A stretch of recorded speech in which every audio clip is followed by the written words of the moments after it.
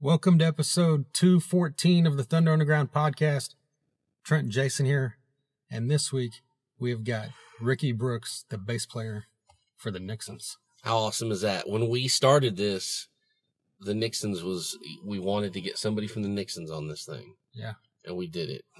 213 episodes later. All the Oklahoma love, man. That's right. Very glad that not only that they got back together, but we got to talk to one of them here. All right, we are sponsored, as always, by DEB Concerts and Med Farm. All right, is there anything else we need to talk about before we say the Nixons? Let's get into this Nixon stuff, man. All right. They are, as we talked about here and as we've talked about, several times on the podcast, they've been back together now for over 2 years, or no, almost 2 years. It was, I think their first show back was like May or June in 2017. We're coming up on that 2-year mark, and it's very cool because, it's something that they were kind of spread out around the country now because, Zach lives in Nashville, Ricky lives in Utah, and then you've got Jesse and John live here, but then John's touring the world with Seether. Yeah, he's everywhere. So it's kind of something that I just didn't expect to happen unless if they did it with maybe a different drummer if it did happen, but it's cool to hear while you're here coming up that, John was kind of a big part in making this happen. Yeah. So I'm really glad that, just from a fan's perspective that it has happened because this is just one of those bands that never really got the accolades here in this area because they're from here. But I think on a grander scale, they never got exactly what they should have. Yeah, I know. And I'm glad they got back their original four. Right. Because, their EP and then FOMA for me was so important, because it was modern and it had alternative, but it was also heavy and fiery and it was dangerous. And that really connected with me. And the fact that they were from Oklahoma, all four of them, that really, really goddamn motherfucking connected with me, and inspired me. So for the core, the original four to be together doing this is awesome. Yeah. Yeah. And if you missed the fact that they re-released Halo here this past year. Halo, yes. That's what I was trying to. Yeah. For, I guess it was the 25th anniversary maybe last year or the year before. Okay. And, they re-released it on vinyl, which is really cool. And then, like you said, they had FOMA, of course, which was the major label debut. And then they had the EP6 before Halo. But, yeah, so really glad, like we said at the top of this, that we finally got a member of the Nixons on here. That's right. So let's get into it. Here's Ricky Brooks, bass player of the Nixons.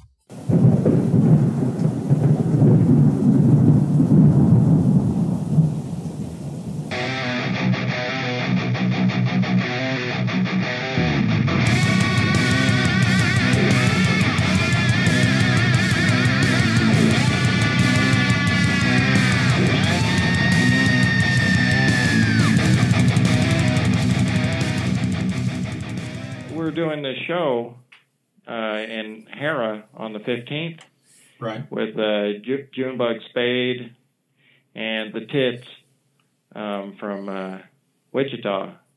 And Jesse mentioned, well, they're kind of metal guys. You'd probably be able to talk their language. Oh yeah. Nice. Since you guys have reformed, you've played several shows in Oklahoma, some in Texas. Have you guys had any thoughts about branching out and doing shows in other parts of the country, or you just kind of stick into this area? Well, touring, you have to be able to, it has to be something that's sustainable. And our pockets of where our following seems to be the strongest places are in Texas by far. Mm-hmm. And then we have these weird little places like up in the east, like in Chicago and New York, where we did pretty well up in there. But it's the in-between places that would be a challenge as far as booking a tour. And I feel like we would have to have, some good material, new material, to try to do that. And we'd need a double bill. You know, bands now really suffer unless they're on a good double bill. So if we were out with the Toadies or somebody like that, we'd probably be up for doing something like that. But we would need a new album and everything first. And John is in Seether, so we're really only able to do this when he's at home, which is almost never. Yeah. Seether tours. And when John leaves, he's gone for a year. And yeah, so whenever he's back, we try to do a couple of gigs, try to get together and stuff. Well, when you guys released Song of the Year in 2017, that was the first song that included that classic lineup in well over 20 years. Like, is that something that you personally ever thought you would see happen again? No, not at all. I had not talked to Zach in probably 17 years. Wow. And Jesse had tried to get the band together a few times. He called me right before I went to South America, and I had actually just broken my wrist. So not only did I not want to do it, I couldn't do it, and I couldn't make myself want to do it either. And then a couple of years ago, when I was living up here in Utah, my brother told me, "Hey, you know, Seether's going to be in Salt Lake, and you've probably never seen them," which is true. I quit listening to rock bands altogether. But I went down there to see them.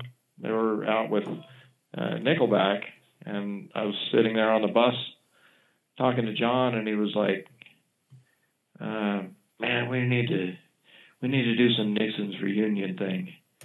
And I was like, "No way, man." I can't think of anything more embarrassing than, well, you know, it's like looking at your high school yearbook.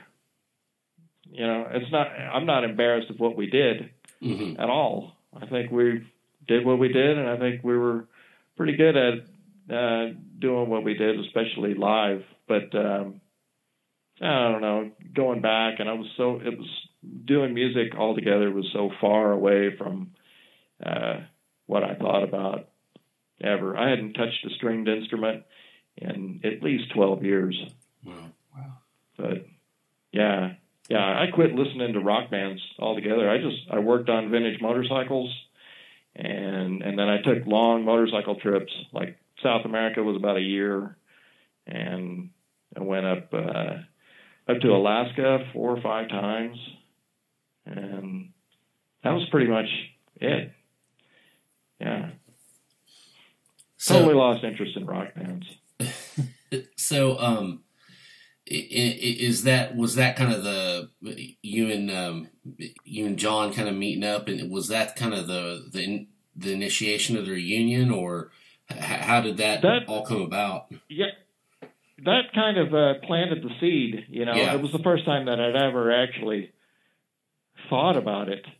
It was really flattering that he would even think that way of me.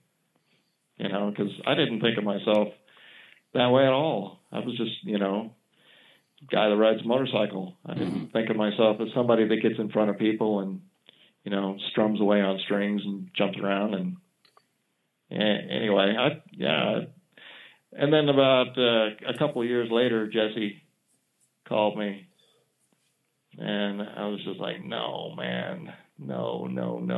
You know how much work that is?" And it was a lot of work. It really was a lot of work to be able to get to the point to where you can perform on a level like guys that play the same 15 songs every night. That is really, really a challenge. But yeah, we did that, and it was so fun, and it really healed a lot of old wounds, and now it's like I think about it every day. think about those guys every day. You know, even though I live way up here, I talk to Jesse almost every day, and I probably hadn't talked to him in 8 years. I talk to him almost every day now. So. Well, what was it like the first time the four of you got back together to start rehearsing? Had you planned a lot, like going up to that, since you hadn't played? Well, I prepared a lot.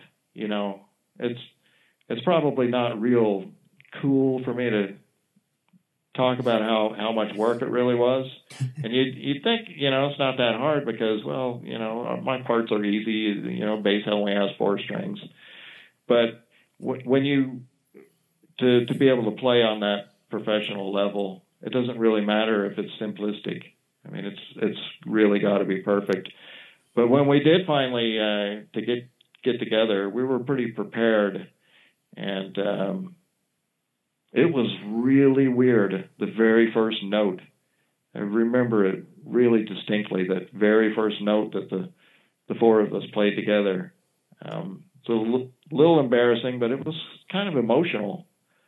You know, that Jesse actually pulled us off to get us all in the same room together. That was pretty cool. And then, of course, when we did play our first gig, you know, we did it at the, what's that place in downtown Oklahoma City? The Chevy Event Center, which is kind of a big place. All these people that flew out from New York and Florida and New Orleans and California. There were people that flew out from all over the country just to see us do that. It was pretty humbling. Well, like, I mean, you and John and Jesse had played together after the Nixons ended, and you were obviously out of the band towards the end of it. Was it something that they had to talk Zach into making that lineup with you back? I mean, I don't know what your guys' relationship is. You don't have to go into that, but I just wondered if it's something they, like you said, Jesse had to make happen. Well, I don't know what went on in the background. You know, that I wasn't involved with those kind of conversations, but I do know that the probably the biggest wounds were between Zach and I, because we were the two that had not spoken at all. See, they fired me in the 90s, and then Jesse and John left the Nixons and started another band with me. Did you know that? Yeah, I actually didn't know that until after the fact, but a few years ago I listened to that EP. Yeah, I was trying to manage a band called Owl, and after they fired me, I joined Owl, and of course that didn't really work. The band broke up pretty quick, and then Jesse and John started a band with me and the singer from Owl, and that's what Hover was. Yeah, I think I saw you guys with Fuel once. Yeah. It came was like our in Tulsa. Gig. Yeah, that was our second gig.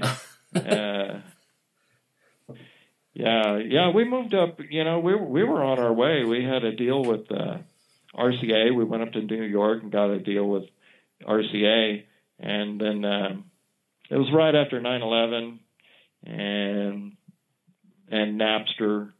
And bands were getting dropped, and our record deal just kind of evaporated. And our singer, he went to Colorado, and John joined. He joined South FM first. He went down to Dallas. He joined this band South FM. They were on MCA, and he was only there for a little while, and then he joined Seether, and he just stayed with Seether. Mm-hmm. And yeah. I was pretty proud of what Hover was doing. You know, I kind of liked that direction at the time, what we were doing. But after that, I was just, you know, no more rock banding for me. So until now, you know. Yeah. Now I'm Mr. Rock Fan. You're saying like you didn't play the bass for like 12 years. Did it feel natural to pick it back up, or is it something you had to like coax yourself into doing after you guys talked about doing this? It wasn't natural at all. Okay. It was really hard. Yeah, it was really, really hard. I had to practice to a metronome all the time. I mean, I learned whole albums of, other music just to work on my timing. And you guys play guitar, right? Yeah, I do, yeah. I know. You know how different it is when you stand up versus when you're sitting down? Oh, totally. Yeah. Yeah, you have to be really good at standing up and playing in the dark. Yeah. Because you can't see. It's all those little subtle things that separate a good performer from a good musician. Because you can be a great musician and not be able to perform. You got to be able to play in the dark. Yeah. You have to be able to play standing up. You got to be able to play for a long time. You have to be able to play in time and not be able to hear yourself, hear sound bouncing all over the room, sing and play at the same time. It's harder than it looks. Yeah, it was very challenging. I never sit down during rehearsal. Yeah. That's like a rule. Yeah. Well, you sent us this unreleased Nixons song, and I know you guys have posted pictures in the last couple months of working in the studio. So is there an EP or an album possible coming, or is it just one song for now, or what's the deal? Well, we work on music up here in Utah. I'll record some riffs, and then I'll kind of try to put them together and send them to John. And if it sounds like it's going to turn into a song, then we'll go ahead and cut drums on it and try to build a song around it. And then when we get together, we'll try to really hammer it out in a rehearsal space. If we have enough music that we're happy with, I would say look for an EP. But I couldn't say when, because we have to be pretty happy with it. In the old days, we were pretty good at making people hear with their eyes, because we toured all the time. We played 300 shows a year. So a lot of our recordings didn't really... a lot of our recording, even though we thought about it a lot, compared to the way we performed live, our recordings were sort of an afterthought. We were just like, we're going to finish that. Okay, let's finish it. Okay, we'll move on. Then we go on the road. So our live show was much more persuasive than our recordings. And nowadays, you can't really do that. Your recordings have to be so strong. I don't mean the fidelity. I mean, the part writing is so much better now than it was in the 90s. You just don't get away with it. I really feel like bands are better now than they were in the 90s. I think we're kind of living through a time where some of the best rock music is being recorded. People keep saying that rock bands suck now. I just think they're listening to something other than what I'm listening to. Right. Then. Yeah, I've always thought that, because people always say, rock's dead, or there's not any good stuff out there. I'm like, well, maybe not on the radio, but every year there's a shitload of great albums from bands that aren't mainstream coming out, Yeah, I know. The whole model has changed. Songs are a lot longer because the bands aren't trying to get on the radio. Like Pallbearer, their songs are like 12 or 14 minutes long. They're great. I went to see them, and they played like 8 songs because they're all long. Yeah. Yeah. And you can tell those guys aren't trying to get, they're not trying to get rich. You know, they're not trying to get on the radio.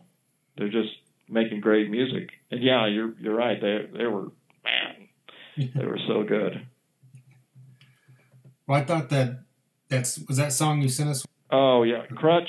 Or Crutch, yeah. Crutch, yeah. I thought that had like it sounded a lot like the Foma era stuff. Whereas I know, like, after you were out of the band, the albums had a little bit different sound to them. Is that your influence, you think? Yep. Okay. Yep. That's, well, I think we all really kind of wanted to go back to the Southern garage metal thing that we really were from the beginning. You know, the sort of punk rock Southern garage metal thing that was being kind of half melted and half broken and held together by a giant roll of duct tape, which was John Humphrey. Because we had like a really loose, tight thing about our live show that was. I couldn't say this back then, but now when I watch videos, I'm like, that's pretty cool. We were pretty cool. I was really hard on us back then. Now I look back and I'm like, man, some of it was like really good. Yeah. Yeah, most people are their own worst critic, you know. You guys released that reissue of Halo on vinyl. Is there a chance we might see Foma done the same way? I don't know. There's so many of the same songs on Foma. Yeah, true. And I think the band and our core fans really feel a lot more ownership over Halo because we did that on we did it in a few days on a really low budget in a small studio down in Dallas. And yeah, I think that's much more the classic. A lot of our early fans like that record better anyway. You know, Foma was sort of the classic big record label kind of, you know, I think we overthought it a lot. So I don't think Foma, probably not. Even though I do like a lot of those songs. And we do play them. And we play Sweet Beyond, and we play Foma. So looking back on your initial run in the 90s, what stands out the most to you? Oh, man. Yeah, one of the things that I like, one of my fondest memories about the 90s is being able to play with bands that I like and discovering. You know, I was always the guy that was watching every local band or every opening band, every band that we played with. Yeah. You know, I would go out front and watch the Melvins. I would go out front and watch, you know, we played with Tool. I would go out front and watch everybody. Yeah. You know, I would go out front and watch bands that I didn't like. And there were just so many great new bands that didn't have a lot of commercial success, but were so worth seeing back then. Brutal Juice, they were really great. And, you know, just there was Ugly Stick. Do you remember Ugly Stick? I remember that name. They were from Oklahoma City, and they got signed. They did some touring with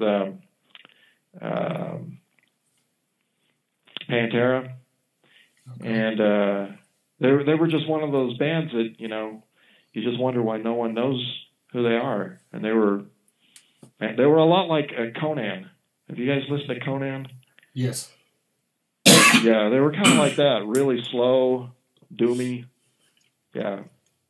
Anyway, that is one of my fondest, you know, memories of that whole era, is being able to see bands that I thought were cool. Did you, like, I mean, you know, the Nixons had a heavy sound, but you weren't like Tool heavy or Fight heavy. Like, when you open up for bands like that, did you ever get weird reactions, or were the crowds always cool? You know, that's a really good question. because yeah, we would play with bands like the Melvins, and we would play with I Hate God, and Wow. you know, no, man, we were really good. We were really good at. We were really aggressive, you know. Yeah. And even when we would play, I don't know. I think we were pretty persuasive. I remember feeling exactly what you're talking about. Like, oh man, we're playing with the Melvins tonight. We're gonna get clobbered. But to be honest, that never happened. The only thing I remember where people maybe didn't like us, at least opening is always hard, especially with Slash's Snake Pit or a big band like that. So like the first few songs, you know, they're just kind of standing there with their arms crossed. So we did get some of that when we were out with Slash. And we did get some of that when we weren't like the hometown favorite or people didn't know who we were, but I think we were pretty persuasive. And there was also the fact that 90s era was sort of an alternative thing. You know, it was okay to be, you know, Nirvana. You were still heavy and still, you know, sort of alternative-ish.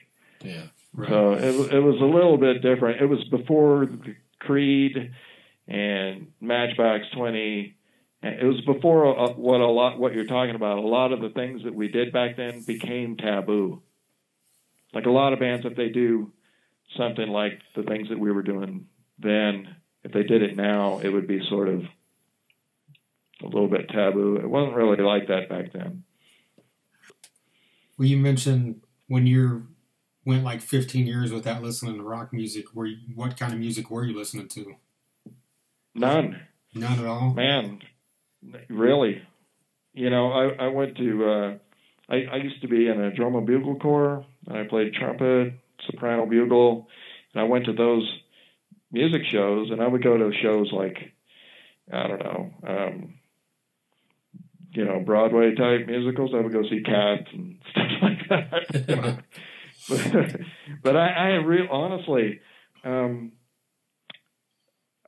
was not interested in rock bands at all. I think through the early 2000s, I didn't like what I was hearing anyway, and so I was pretty uninterested in it. But the great thing was, you know, when I started listening to music again, it was because, well, we're going to do this Nixons thing, and I need to figure out what bands do now. You know, I kind of need to like listen to stuff. So I started turning on these. I opened up YouTube, and I just started listening to live music festivals. You know, because there would be a whole bunch of bands. And, you know, I kind of wanted to see what was relevant and what was really going on. And I would hear, like, Clutch. I was like, wow, man, I remember playing with those guys. They're still doing things, and they're really doing really well. Yeah. And so, and that's how I discovered Red Fang. You know, I was sitting there listening to this music, and I was like, man, this is awesome. What am I listening to? And I look over, and it looked like the Roadies were had started their own band, and I was like, this is awesome. So they became my favorite band because, you know, it was kind of like, well, it's okay to be kind of older guys and look like normal guys, and like they literally they're like my favorite band now. But yeah, just rediscovering rock has been like one of the coolest things. You know, I go to rock shows as often as I can. Yeah, most of the bands that you had mentioned to me were kind of in that kind of stoner rock, doom metal kind of vein. Is that where it's been for you, or have you listened to stuff outside of that as well? Well, yeah, I listen to I've gone to see a lot of bands that I didn't expect to like. You know, like Deaf Heaven. I didn't think I was really going to like them. Yeah. I just thought the guitar work was so incredible that I was just like, I'm going to go see these guys because, you know, but you know, they won me over. I thought they were great. And Pallbearer, I didn't really think I was going to like them. I hardly knew anything about them. You know, I listened to them the day before the show. I downloaded their set list, and I was like, okay, I'm going to go see them. And that ended up being one of the best shows. So Stoner Doom, yeah, I like a lot of it, even though there's a lot of it that's just an awful lot the same. Yeah. Well, I like small venues. I like seeing bands in places that I don't like seeing a band in a place that's bigger than like 700 seater. Yeah. They don't sound as good. You know, if it's in a big place and the members of the band are like the size of your thumb, they're like way out there. It's just not as powerful. Well, you mentioned you're going to Baroness and Deaf Heaven show, right? Coming up. Yep. Have you listened to Zeal and Ardor? They're also Who is it? Zeal and Ardor. They're also on that bill. I tell everybody. No, I didn't know that they were on that.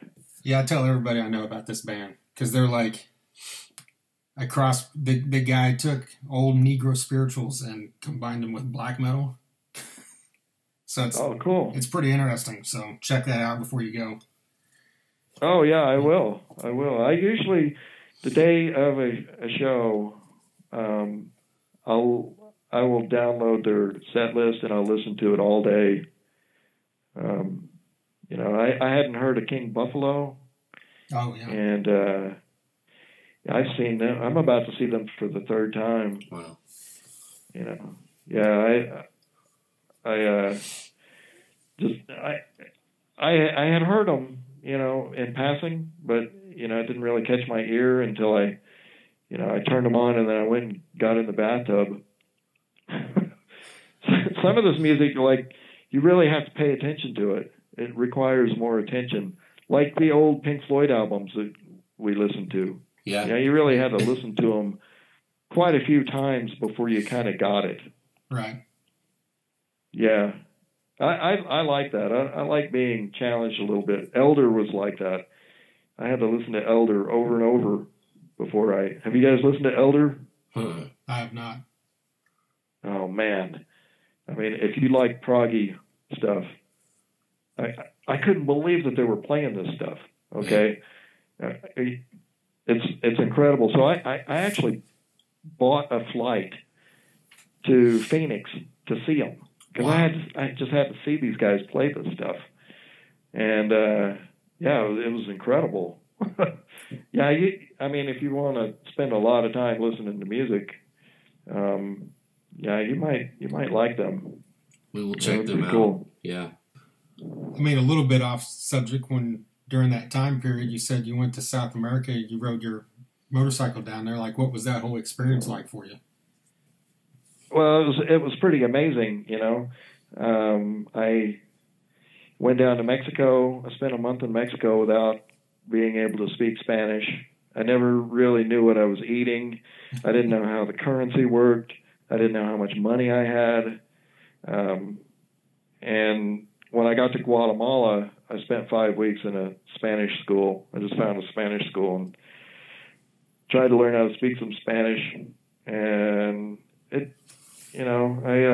went all the way through Central America. It's like a bunch of border crossings through Central America. And then I put my motorcycle on a canoe out and went out to sea and put it on a 100-year-old steel sailboat. And they took me over to Colombia. So I went from Panama to Colombia illegally. They just dropped me off in Cartagena on a dock in the middle of the big city. I went and reported myself to immigration. They were really nice, you know. Colombia was like super civilized. There's air conditioning and girls working there wearing perfume. It wasn't like Central America where it's, all these Saddam Hussein looking guys with carrying machine guns. Colombia was like super civilized. But yeah, it was like a really, real growing experience. By the time I got down to Tierra del Fuego, which is at the bottom of South America, it's actually an island. By the time I got down there, I had learned a lot about people and culture and traveling and the language, and it was a tremendous growing experience that we definitely don't have time to talk about, but it was pretty amazing. It took me close to a year. I traveled with a lot of amazing people. I was in the jungle one day in Ecuador. I was like riding through the jungle, and I met this guy that was also riding a motorcycle. This guy from Colombia. I traveled with him for about a month. I would just meet people and travel with them for a while, and then I would be alone for a while, and I really never knew where I was going to sleep from one night to the next. Sometimes if I went to some small village and I liked it there, I would just stay for a week or two. Just walk around the village and meet the local people and eat whatever they eat. And anyway.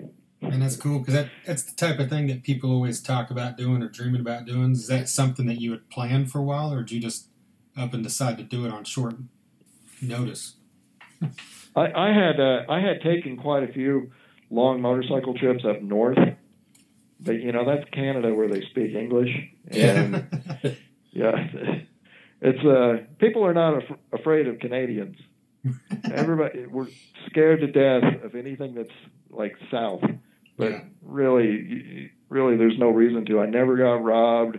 No one tried to murder me. I saw a lot of people who have never been murdered. I went to big cities, where that are full of people who've never been murdered. And, it was a great. It taught me a lot about humanity. I saw cops in Mexico push people's cars in the 100-degree heat. I just saw a lot of acts of humanity that changed my worldview, and I wish more people could experience that, but it's probably not practical for everyone. Yeah. I just happened to be single and had just enough money, and I had some help financially from my employer. I was doing like this video, this vlog thing for them. So I got some help that way, but I was going to do it anyway. Yeah. You talked about working on bikes up until this reunion. Is that something you're still currently doing? I'm not doing restoring motorcycles, but, I still take motorcycle trips. Okay. I still have more motorcycles than I need. They're, they're the big kind of off-roady bikes. I'm really into motorcycle camping, sleep on the ground, catch a fish, cook it and ride to some other place I've never been. I'm pretty into that whole thing. Well, as far as you guys have this show coming up on the 15th, and then you've got this song, like what are the immediate plans for the Nixons, you think, here in 2019, looking forward? Well, I think, we've got this gig, and then we've got one in Wichita Falls, and we have one in Dallas coming up in June. And a lot of it depends on John's schedule. Right. But the plan is to keep, working on music. My whole office, which used to just be my work office, is now like I have a bunch of guitars on the wall. I only had one bass with 2 strings on it, and it hadn't been touched in 15 years. Now I have rock band shit everywhere. I have drums that I can barely play, and I've got, so we're just going to keep on working on new music and hopefully come up with something that is presentable that can stand up to what's going on today. Yeah, and hopefully have a release. I can't give you a date. Yeah. As soon as we like something, we'll release it. as soon as we like it. Right. But it's definitely going to be garagey if I have anything to do with it, and it'll be noisy and hopefully a lot more fun than I don't know, some of the FM rock that you are kind of used to and maybe a little bit tired of. Yeah. Were there any bands that I sent you, just out of curiosity, were there any bands that I sent you that you hadn't really listened to? Yeah, there was a few on that list that I hadn't heard. I'd have to pull it back up and look, I know. But like I've listened, And is there any awesome music that you've been listening to that I should listen to? Because you could totally send it to me. I'm like just a fiend for new rock bands, especially the do-it-yourself bands. I saw Conan the other day. Yeah. That was like awesome, man. You could feel that in your lungs. We really like a band called Child Bite. I don't know if you've ever heard of them. No. Trilobite? Child Bite. Child Bite. Yes, they're kind of. I haven't heard them, but send it to me on the Facebook Messenger, and I will definitely listen to it. Yeah, they're kind of an avant-garde kind of metal all over the place. It's definitely a do-it-yourself thing. So yeah, we'll send that to you. Oh, cool. Yeah. Another one of my favorite bands that I kind of recently discovered. I went to see Red Fang. I've seen them 3 times in the last year. Yeah. But I went to see them in Nebraska, and I saw them with Big Business. I'd seen Big Business a couple times too, but the first band was the guitar player guy that was in Torch. Did you ever listen to Torch? Yeah, I saw them open up for Clutch. Yeah, we saw that. I remember them. Yeah, well, the guitar player guy, he now has another band called Dead Now, and okay. I saw them. They did a tour with Red Fang. I saw them, and I bought one of their. I went to see Red Fang, and I left with a Dead Now T-shirt because it was like the coolest, funniest shirt ever. But if you listen to their EP, man, just exercise your neck a little first because you'll definitely wear it out. It's pretty rocking. That guitar sound. If you go listen to Dead Now, go listen to that guy's guitars. Yeah, I think he works for Acorn. I think he builds pedals.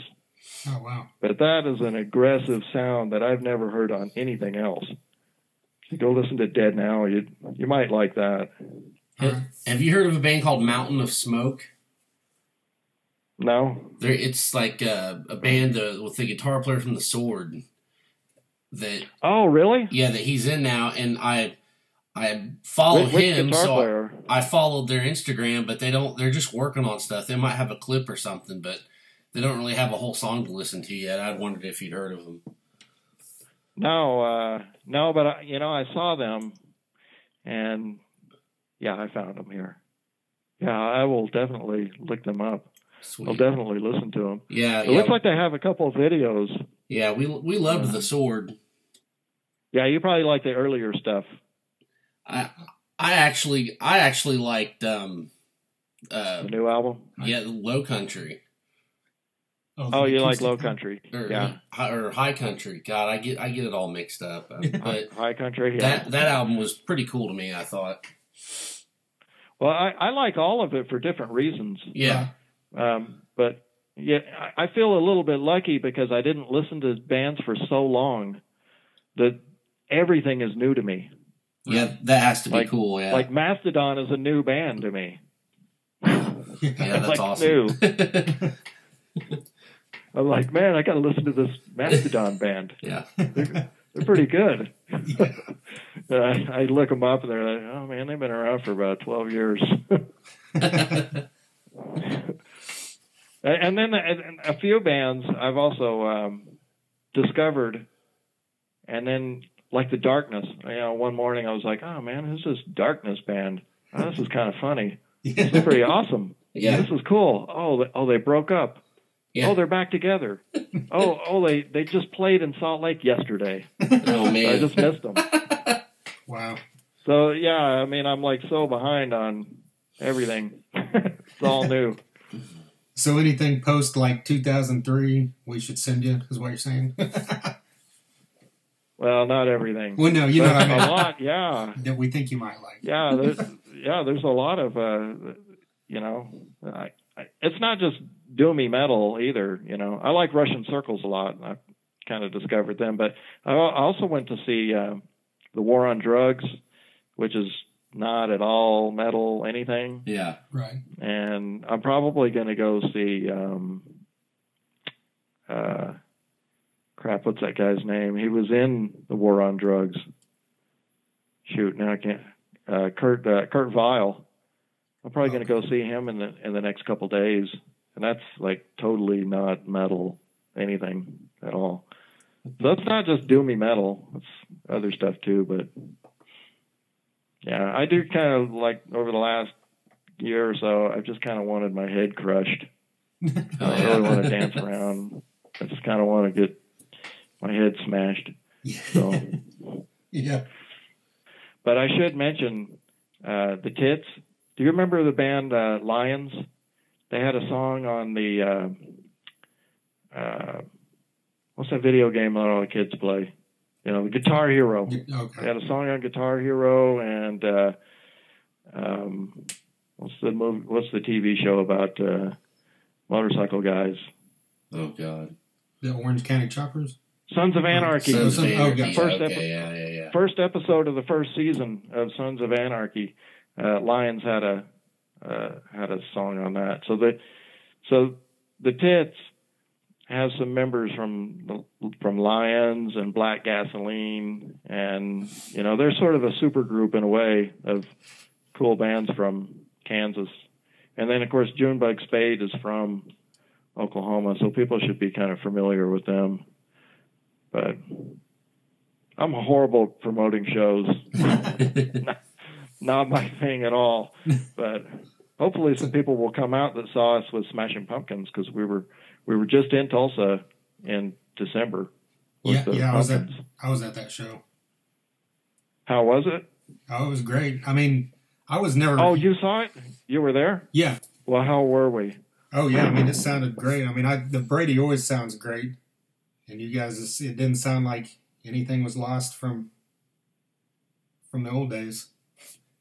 Well, thanks. Thanks. Well, hopefully we'll be at least that good. No, we will. I mean, we actually get better, every time we play. Every time we play together, we're a little bit better than the last time. Yeah. It's hard to pull off when you don't rehearse. Yeah. Right on, man. Well, we appreciate you taking the time to do this. Oh, man, this is no problem. I hope I gave you something that you can use. Oh, definitely. Oh, yeah. Yeah, this is great. It's really awesome that you let me do this. Yeah. I mean, we appreciate you reaching out, and it's something that when we started doing this, having someone from the Nixons was always on our list of things to do, so we're glad to finally be able to do it. Yeah, thank you very much. There you go, Ricky Brooks of the Nixons. A huge thank you to him for taking the time out to talk to us there for quite a bit about the Nixons getting back together, everything they've got going on. And it was cool to talk to him about other music and the stuff he was doing in between all that, Yeah, just, that was awesome. Great conversation. Yeah. It's kind of one of those ones you want, Yeah, definitely. Kind of goes all different directions. Yeah, it's always interesting to me whenever, you hate to sit down with someone doing one of these things and like just talk, because that they want to promote their stuff or they want to talk about whatever, but you don't want to say, hey, so what's your favorite Iron Maiden song or whatever, just like, even though that it's, might be a band they like or whatever. Because you think, well, maybe they're going to be like, why the fuck's this guy asking about this? But it's always cool whenever you hear musicians talk about that stuff because you don't always get to hear that, Yeah. So, yeah, huge thanks to Ricky again. This Friday night, March 15th, at the State Theater in Harrow, Oklahoma, the Nixons will be headlining that show with Junebug Spade and the Tits. So be sure and get your ass out there if you can. If you're anywhere in the Oklahoma or Texas area, you need to get out there. I mean, they've been doing some shows, like we said, over the last couple of years, but they're still kind of sporadic, So any chance you get, you need to get out there and see them. I saw them this past December at the Brady Theater, opening up for the Smashing Pumpkins, and I was happy as shit that I did. I bet. Yeah. So, yeah, if this is your first time listening, say you found us because you're a fan of the Nixons and you like that 90s music scene. We've had on Kevin Martin of Candlebox. We've had on both members of Local H. We've had on Tommy Victor of Prong. Had on Reed Mullen and Pepper Keenan of Corrosion and Conformity. We had Pepper Keenan on? Did I say that? God damn, I wish. I just fucking love Pepper Keenan, so it's just in my head, I guess. Yeah, you're willing it. I get that. We had Mike Dean and Reed Mullen. Which is just as great. That's right. But yeah, and we've also had on guys from bands like Seven Dust, Kiss, Thin Lizzy. We've had on Damon Johnson from Brother Kane. There's another 90s That's right. band that was around the same time the Nixons were. Exactly. They toured together, I think. Did they really? Yeah, like when Seeds was out, they went out with the Nixons. Oh, nice. Pretty sure that was like a tour there for a minute. Well, if we ever get the chance to talk to Damon Johnson again, we should ask him about that. I hope we will. I don't know. You never know. You never know. But yeah, members of Megadeth, members of, who am I forgetting? Oh, God. About 50,000 bands. Clutch, Tesla, fucking The Obsessed. That's right. Crowbar, Insight. Superjoint, fucking I Hate God. Yeah. Sons of Texas. There you go. Saving Abel, your favorite band. Shinedown, Saving It. Yeah. Yeah. I ain't gonna fucking Drowning Pool. Don't try it. I'm not gonna down any band that's been on this. Don't try. You're trying to get me to talk shit. I'm not gonna do it. I know. You're stirring the pot, motherfucker. But Drowning Pool, CJ Pierce is always a great interview. So check out both of those episodes. Twice, yeah. Yeah. So yeah, there's a ton of stuff you can look back through. SoundCloud.com/Thunder Underground. We're also on iTunes, Google Music, Stitcher, TuneIn, Mixcloud. Wherever you listen, be sure to subscribe, leave a comment. Anything you do like that helps us because it spreads, other people see it that way. It helps out a lot with the podcast. Another thing that helps out is Patreon, patreon.com. Just search Thunder Underground. Send us a few bucks. We've also got merch for sale at thethunderunderground.com. We're on all the socials, of course, Facebook, Twitter, Instagram. And we're also on every Monday night on 1027WSNR.com at 7 p.m. Central. So I think that covers it. That wraps it up. Wouldn't that be cool if someone right now was listening to this podcast while they were driving somewhere between Baton Rouge and New Orleans? My God, we're done, man. I had to make that pun even though our guest did not. He wasn't even on that record. I know, but he plays it live now. I saw it happen in December, so I can say that. I couldn't think of a way to fit like lyrics from Head or Foma or Fellowship into like a pun, so I had to go with that. You and your puns, man. Hey, you're the one that said folked up. You know what? I do it so seldom I get to, and That's it's right. funny when I do it. I'm forcing them, is what you're saying?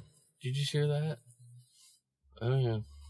You're saying that I force them? You said it, not me. All right. All right. Once again, check out Chad Malone on this podcast next week. Thanks to Ricky Brooks, and until next time. Thunder Underground, y'all.